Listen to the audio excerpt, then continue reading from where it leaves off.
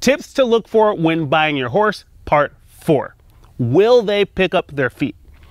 Picking up your horse's feet is just important in general, but it's also a good indicator of the level of interaction and training that that horse has had. So when you are looking at buying a new horse, see if they'll pick up those feet for you. Now, don't just jump in there and start picking them up.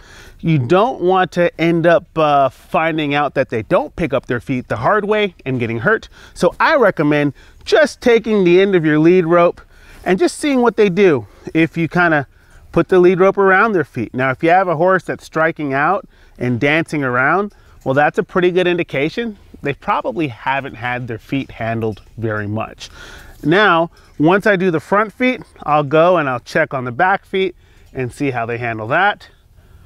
She's doing pretty good. Then I'll just first start with taking a deep breath, rubbing and loving my horse, sliding my hand down their foot, and seeing if they'll just pick that foot up for me effortlessly.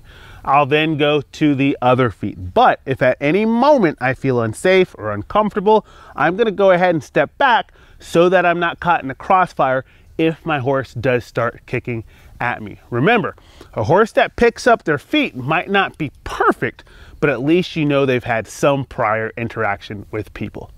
If you like that, follow for more.